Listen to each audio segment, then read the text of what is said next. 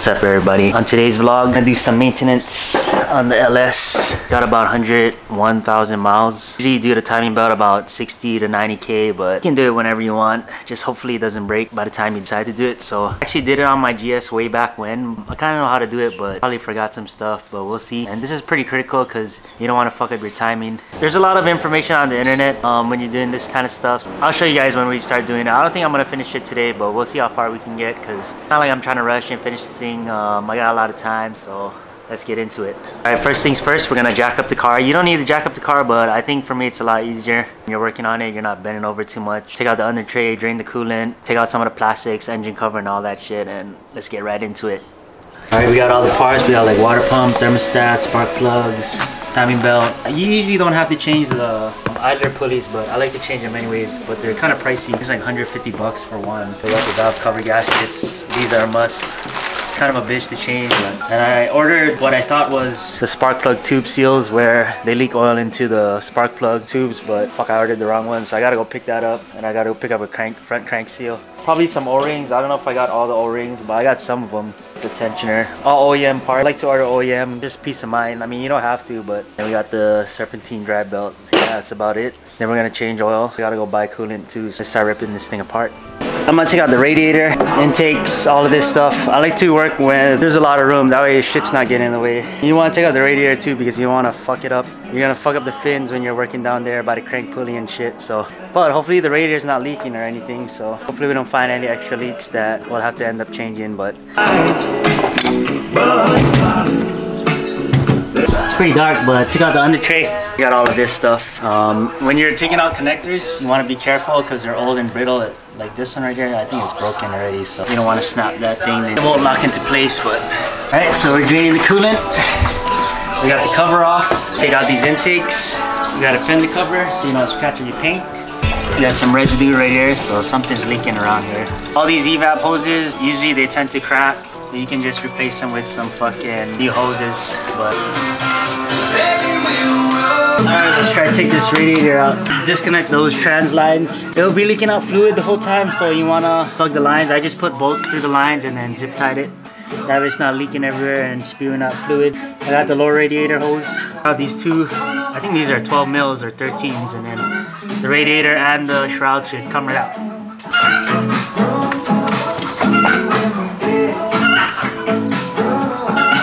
I think I gotta make a cardboard box to put over this so I don't fuck up this condenser. Next thing, take out the dry belt and then start removing all of this shit. You got the cardboard protector cut out. Automatic tensioner, serpentine belt right here, 14 mil. Release the tension, take out the belt. Next thing we're gonna do is take out this throttle body. We're gonna end up cleaning it around anyways. They tell you usually not to clean it, but just use like throttle body cleaner. Clean out the edges because sometimes carbon builds up and then your car idles like shit. Just clean around these edges. That way the air is able to pass through when you're idling. But vacuum hoses, you gotta take out. 2 coolant hoses and the throttle body should just come out. Throttle body's off. I like to put tape. You can put a rag, but if you forget the rag in there, then you're fucked. So tape is easier. You can just rip it off after before you put it in. Now we're gonna take off this thermostat housing. This thing right there. Should be just these bolts. Maybe there's one underneath. And there's an O-ring. It just pops right out. Make sure you take out this hose. Alright, judging by the belt, it looks like they may have done it, especially because we got like some yellow marks on there, which I'm assuming they used to mark their timing, but it doesn't look as bad as when I did my GS because over here was starting to crack. But like I said, we're gonna do it anyways, so let's continue removing all of this, and then we'll go from there. We got both timing covers off. Took this pulley off. It's like a whole bracket right here, but you do have to take out the 2 compressor bolts. I think there's like 4 compressor bolts, but just gotta take out the 2 front ones. That way the bracket comes out. Take out this little bracket right here. These 2 8mm, and then this whole, I don't know, yeah, it goes like this. It just slides right out. Side note, you do have to take the alternator off to get to, I don't know if it was the cover over here. Took out the alternator mounting bolts and then hung it up right there out of the way. Don't need to take out the cables. Thing we're gonna do is spin the engine and try to get these timing marks lined up. After that, we can take out the crank and take out this cover, take out the water pump. These 2 idler pulleys are the ones that I'm changing. You don't have to. I'm changing them anyway, and then the tensioner is down here. We're gonna rotate clockwise, which is the way the engine spins, so rotating this way. And then you wanna try to line up your timing marks. This is the timing mark right there. So you want to have, if I'm not mistaken, there's a mark on the camshaft pulleys. This, and this has to line up, the crank. So the 2 marks on the pulleys and the crank has to line up. So you just keep spinning until they all line up, which they should. I mean, I think they should, because it looks like someone did this timing belt, so hopefully they timed it correctly. Yeah, you just keep going, see, because this is on 0 right now on the crank, but then there's no timing marks lined up on the cam, so you just want to keep going. When you do this, make sure everything lines up, but the thing gets confusing when there's 2 positions on the cam side. Here, check this out. It's lined up with this right here, and then there's a groove on the cam gear, if you can see it right there too.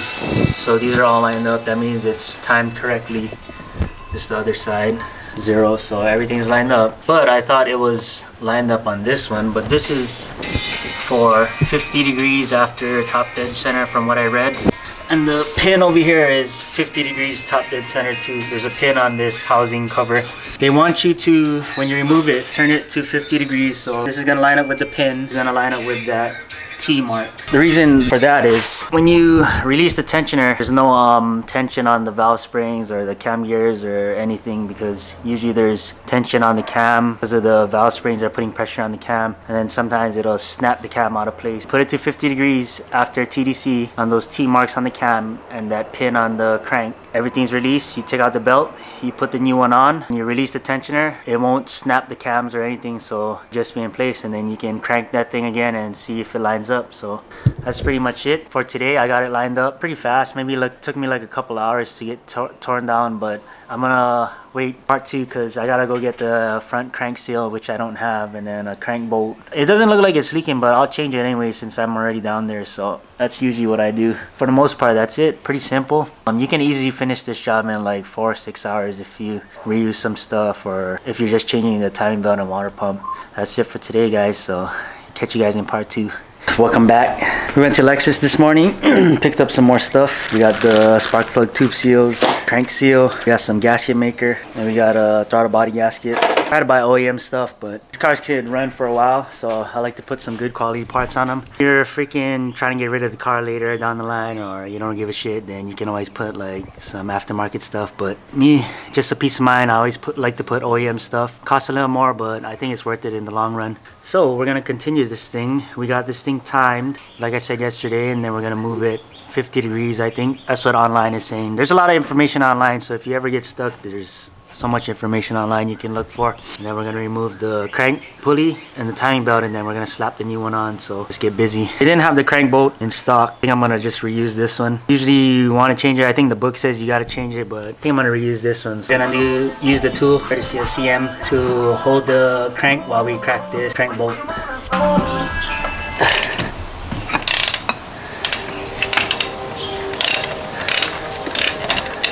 Alright, we got it.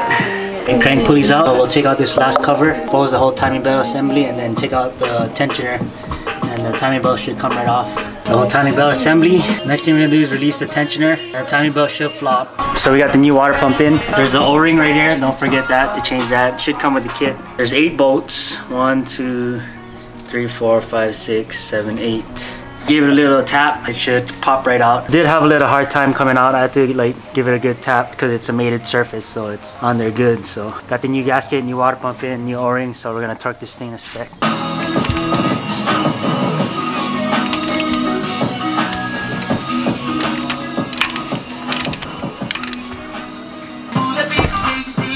Alright, we just torqued all the bolts on the water pump. Should be good.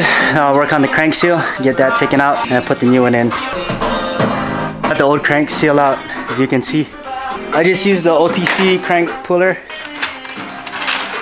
Comes in that set right there. Pretty much use it like a puller if you've ever used a puller before, but pretty simple. Try not to scratch the crank. Last thing you want to do is make some big ass gouges in the crank, then you end up leaking oil and it won't seal. We're gonna install the new one and then continue. Alright, that's the installation setup. You just use the crank bolt and then the OTC tool adapters to push the seal in flush. I just installed the new idler pulleys.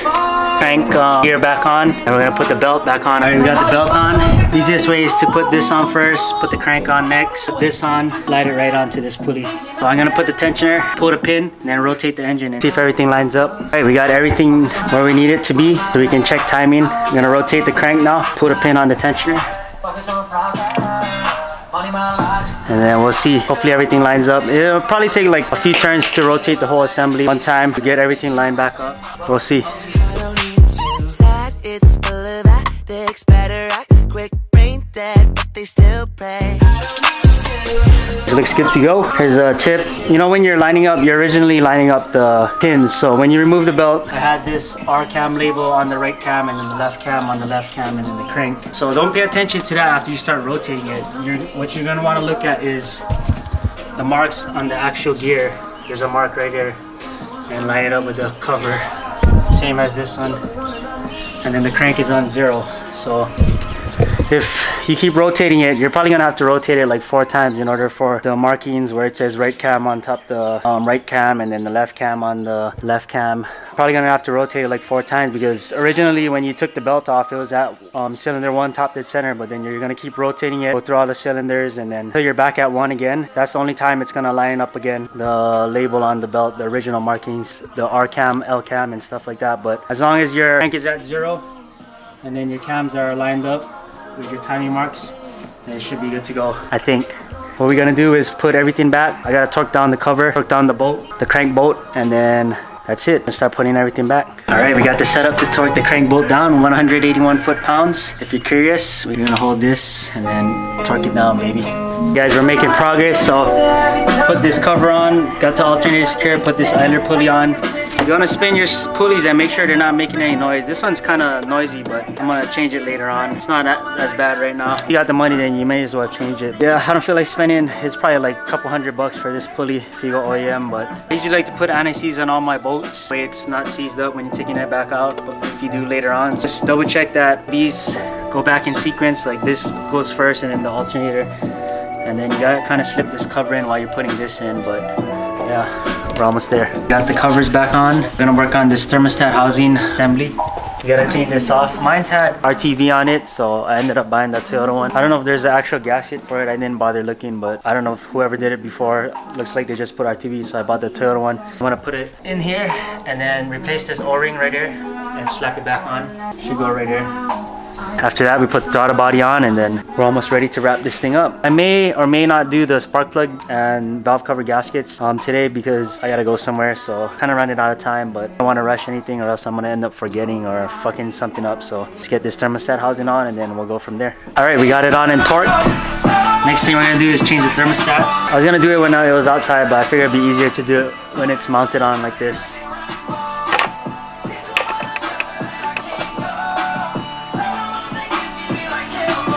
Note the pin right here. Put it in the way it came out. So say there's a specific orientation, you gotta note that pin right there, but I don't know. Alright guys, we made it as far as that, putting on the throttle body. I could easily slap in the radiator and stuff, but I'm gonna save it for tomorrow when I do the valve cover gaskets. So this is the end of part 2. We'll see you guys tomorrow. It's part 3 of this Lexus maintenance repair. No, maintenance before mods. Today we're gonna finish this thing up. Hopefully it goes as smooth as planned, but all we got left is to reinstall the radiator, reinstall the hose, some hoses and stuff, and then change the oil, and then do the valve cover gaskets and the spark plug tube seals, and change the spark plugs. But I think the valve cover gaskets are gonna be a little hard, only because the wiring and all that shit is in the way. I'm trying to remove that whole assembly without taking out too much stuff, but we'll see. I did on my GS before. From what I remember, it was kind of hard, especially the spark plug tubes, because you gotta bend like tabs out the old gasket and then put the new one in. But I'll show you guys when we start putting it together. But yeah, let's get this radiator in. I'm gonna clean it up a little bit because there's like dirt, debris blocking away, and then before I put in the intake and stuff, I'll start doing the valve cover gaskets. So let's get this day started. Alright, so here we are again. Everything below here is hopefully plugged in, torqued to spec. Everything's back mounted up. And then I'm gonna start draining the engine oil while I do the valve covers. That way I can just do multiple things at once. I had changed the oil anyways. My maintenance light was on. Looks like this side is gonna be easier. Passenger side, because there's not much stuff compared to this side. All of this shit. ECM harness. So alright, we almost forgot to put the drive belt back on. It would have been easier without the radiator, but we can still get it. If you forget how it goes on, there's a diagram right here. Alright, belt's back on. Just want to make sure you have it routed correctly. Double check with the diagram and make sure that it's seated correctly within the grooves of the pulleys, or else then your belt is going to fly right off when you start it up, or it'll shred your belt when you're going down the road, and you don't want that. So good to go. Alright, we got the oil draining. We got the radiator pretty much in, plugged back in, coolant hoses hooked up, trans cooler lines hooked up. Next thing we're gonna do is start on the valve cover. Like I said, we're gonna do the passenger side first because it seems a little bit easier. Move on to the driver's side, which I know is gonna be a bitch, but this one looks not too bad, so let's get started.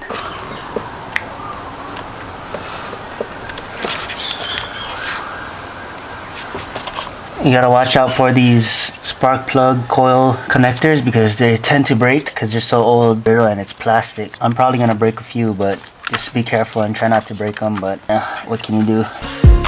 So grip it till it bleeds. I know just what you need. Next thing we're gonna do is take out the coils, the 10mm, and then just put them back where they came off of. All my friends are making ends the only way they. Alright, we got it out. It was kind of a bitch, but it's out. But they do look like they've been replaced. That's probably why I don't smell it leaking. Usually around 100,000 miles they end up leaking. And the tube seals were definitely replaced because I don't think this color is OEM, so check it out. This is it right here. You gotta bend these 4 tabs back and then put the new tube seals in and then press them back in. So it's the valve cover gasket. We're gonna get that taken care of real quick, clean everything up, and then put it back. Let's do the other side, but it was kind of a bitch. A little bit tight, but not too bad. I think the other side is gonna be worse, like I said, but we'll see. All right, this is how I'm doing this thing. I'm just bending these tabs up. And back with the pliers.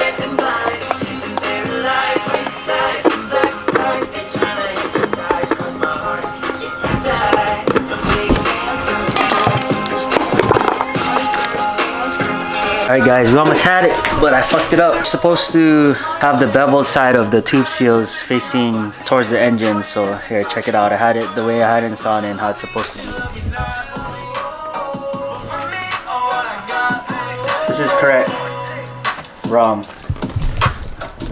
So that was my fault because I wasn't paying attention when I was removing it. Plus the thing was protruding out and it wasn't seating all the way, so I was like, damn, what the fuck. But then when I went to go put it in the engine, it didn't slide over the spark plug tubes, and that's where you know you fucked up. I'm gonna fix this whole thing and then we'll get it back in. Alright guys, we got it in, torque to spec.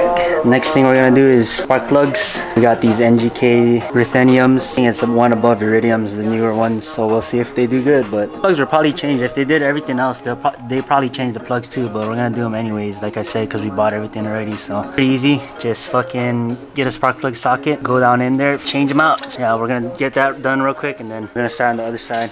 Alright, we got this side buttoned up, change the plugs, put everything back connector wise. Double checked if I plugged everything back in. We've got the air box in, plan them in. Yeah, I could probably put this back in, the intake piping, but I'll just leave it off for now. But now we're gonna start on the other side. Looks like we're gonna have to take out this, take this shit off, disconnect it from these clamps right here, and then pull it off, set it on the side. Then the harness is in the way, so we're gonna have to take off this bolt and then try push it out of the way, and then fuck. There's the dipstick and then these fuel lines. Damn, this shit's gonna be tight. Alright guys, the other side done. To be honest, it was a bit pissing me off a little because it was a little bit tighter, like I said, and I knew it would be, but yeah, we finished it up. Yeah. Change the plugs, everything. I had to go run to O'Reilly's real quick because I had to buy a PCV hose that broke. It's because it's all brittle, so I just bought a new PCV hose and then I'm gonna just cut it to length. It just runs right there. And then it goes to that fucking intake ram. But yeah, I already filled the engine oil. Hard to fill the coolant. Just gonna let it run and then top it off while it's running. I'm gonna put this intake manifold back and try to start it up and see how it runs. Hopefully there's no leaks and hopefully it runs good. Everything's pretty much together except this plenum because I can't get to the hole. Shoot everything down underneath, make sure it's nice and clean, and then probably put the under tray, but it's probably best to leave the under tray out. That way you can see if there's any leaks dripping on the ground, but I'll just put it on anyway. Wish me luck. Alright, just want to make sure and double check everything's plugged in. All the hoses are connected. Don't want to have to do this shit over again. Maybe there's a coolant leak or something and then you're wasting coolant. So we're gonna try to start it up. Hopefully it goes good. Alright, here we go.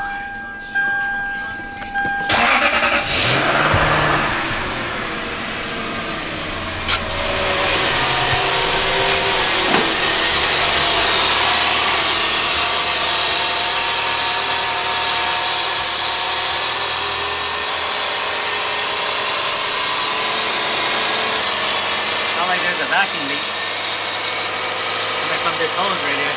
Fuck. I'll fix that real quick. Right, vacuum leak is gone. I just had to push the hose all the way in. So I'm probably gonna have to replace this hose too because it's fucking crap. Seems like it's running good. We're gonna back it out a little bit and let it run, let it idle. Double check for any leaks. Top off the coolant and stuff. Seems to be running pretty good. There's no lights or anything on right now as of yet. Gonna let it run for a little while. Turn on the heater. That way the coolant can circulate throughout the whole coolant system, including the heater inside the evap and stuff. But he's running pretty smooth. I don't feel any misfires or anything, which is a good thing. If the timing was fucked up, you'd know right off the bat. Yeah, it doesn't look like there's any leaks or anything, so.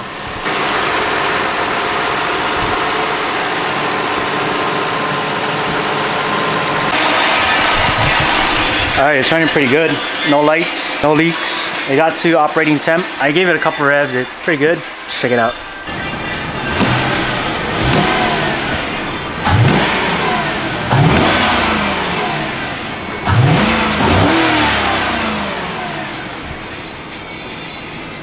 Smooth, baby.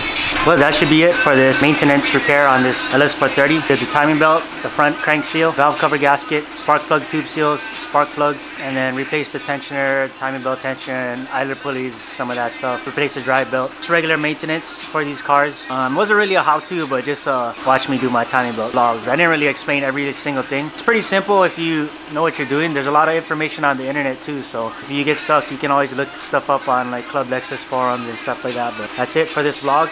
Hopefully in the next vlog we can get some mods, slap the SSRs on the GS and see where we're at. But stay tuned, guys. See you guys in the next one. Peace out. Liars, cheaters, non-believers, rotten to the bone.